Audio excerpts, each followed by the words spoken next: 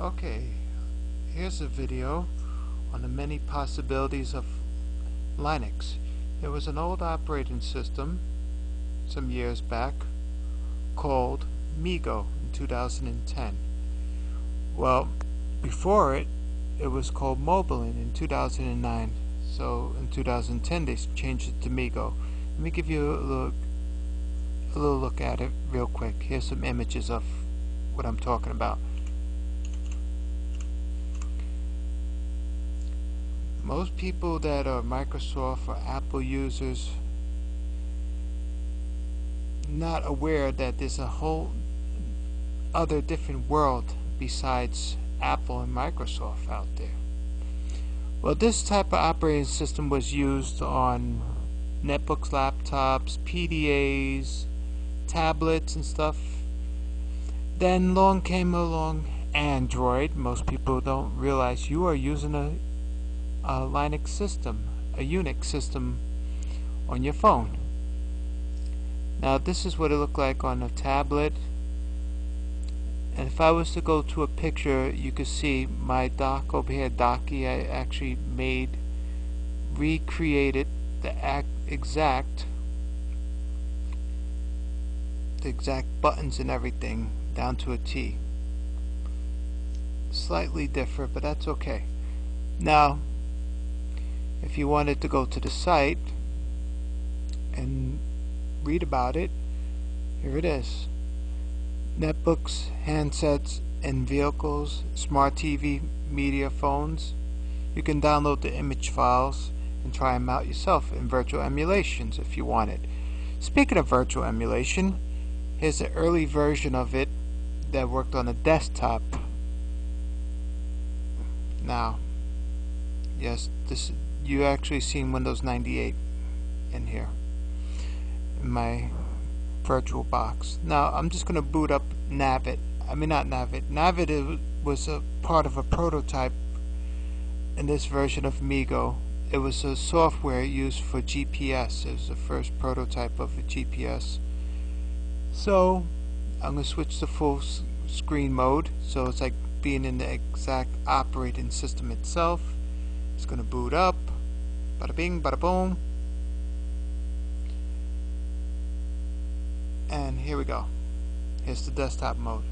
This is the X out. This is your home. Whenever you hit a home, you can slide up and down. I'm using the roller on my mouse. Here's your tools. These are the things that has Bluetooth capability. And you can backspace. Here's the navigation. You had Finch from Mozilla Firefox. Where you go? Hey, come back here. Here's Navit. Give you a quick view of it. This looks like some part of Long Island. This is a map. You can download other map formats and install it into here. But it's an old experimental system. And speaking of that, I'm going to X out of here for now. X out of the system. How I'm going to do that, I'll go out of view. And then I'll go over here. I'll forcefully shut it down real quick so I can go to the next system. Even running Windows 8 in here. Now here's the kicker. This is the actual newest system, Windows 8, that is out. Running in virtual emulation. Oh yes, it's running. I just have the screen narrow right now, but I will unnarrow it in a minute or two.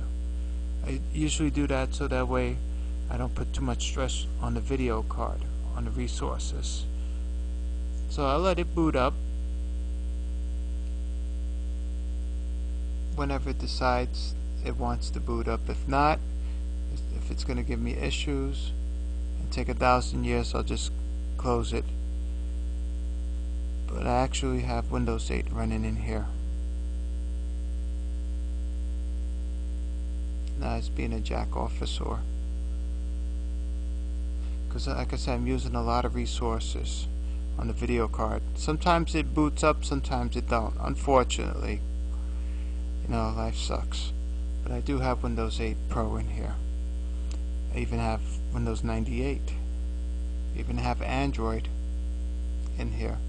I even have Extend Multi-Boot, 6 operating systems within one image file that fits on a 700 megabyte CD.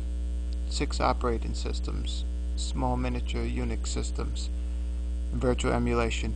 Anywho, this is why Windows 8 won't boot up quite right away, because I'm using a lot of resources. Here we go. I can do a couple things. I gotta warn you, when I go into my fake Windows 8 apps, I made it not only just look like MeeGo. This is Zorin 6.2 x86-64-bit, the latest version of Zorin from DestroWatch. But now I have some weird pictures in here that are random off the internet. Okay, so close, so far so good. DestroWatch, this tells you exactly the latest systems that are coming out. I have a tracker, and it tells you everything about whatever system you're looking for. Now, here's my pictures. I go to pictures, I open up 2 by accident. Okay, I was doing something the other day. This is just a schematic.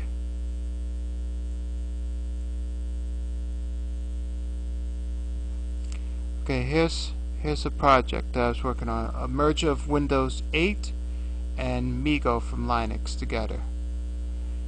And to prove that theory, okay, see how the pages float away from the board? I mean the spear. But these are fake apps, like to mimic Windows 8. And I can even, you know, disable them at a moment's notice if I wanted to. If I go over here, there you go. It's a little batty at times. This is a software called Screenlit. It's being a jack officer. Okay, there we go. Okay, but it was too tight together. That's why. Now, Zorin operating system from Linux is to mimic a Windows operating system, like Windows XP or Windows 7. But I manipulated it so far. There's so many things to it. I have software beyond software. I just don't have enough to fit into a 10-minute video to show you. So I have music videos. I can even download right off of YouTube with a software called Download Helper.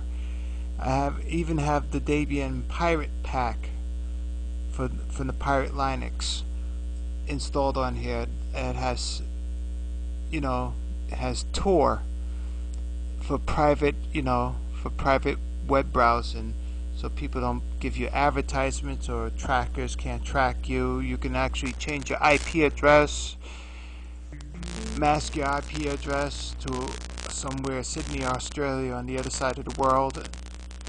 And if I was to go like this, UBUNTU, okay, I have numerous things here. Ubuntu tweaks.